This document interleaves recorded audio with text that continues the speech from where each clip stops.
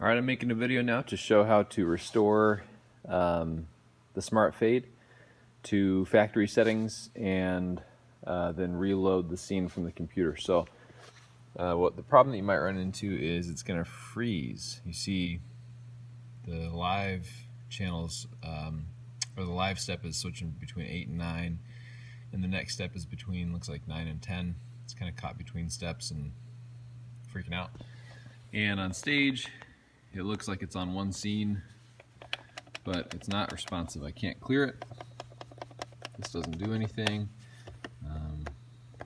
No buttons do anything, like it won't obey my commands. So what you have to do is unplug it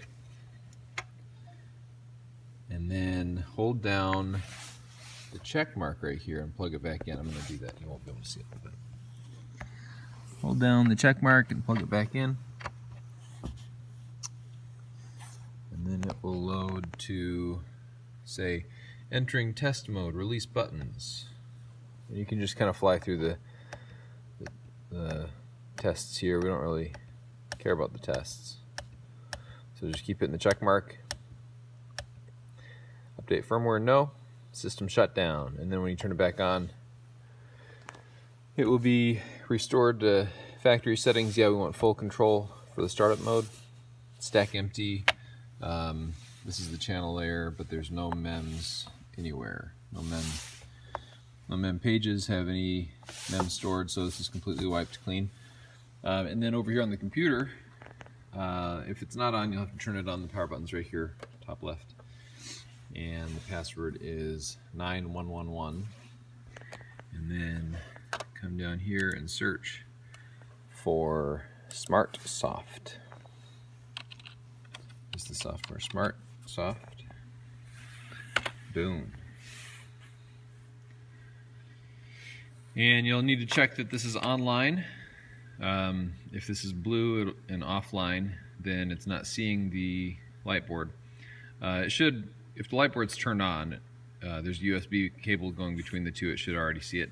If it doesn't for some reason, check that the cable's there, check that the light board's turned on, close and reopen the application if you need to. And then over here in System, right here, over here on the left is some options for saving and loading. So we're going to do Open and just find the most recent date. So November 18 is what we're working with right now. These are all the Sword Girl sets. But November 2018, Open. And it'll take a few seconds to actually do that. But now you can see it says, now there is an actual stack. And it's on step 11 right now. And I'm on mem page 1. I've got some mems loaded. This is our toolbox over here on mem page 1. So that loaded it. Now the final step you have to do is menu and settings. You have to set it to the correct MIDI channel. There's 16 MIDI channels. By default it's going to be set to channel 1, but we want it on channel 10. So MIDI channel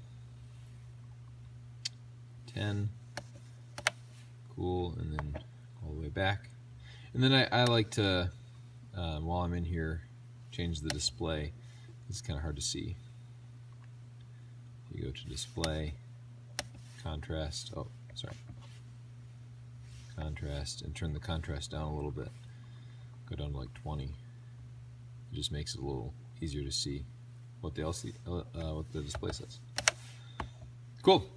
So that is that. That's how you restore it if you run into trouble. And now you can see it's going to obey my commands. I've hit the play button to move forward in the stack. Just like nothing ever happened. It's all good. So this took 4 minutes to explain it. I think you could probably do it in like 2 minutes or less. Thanks for watching.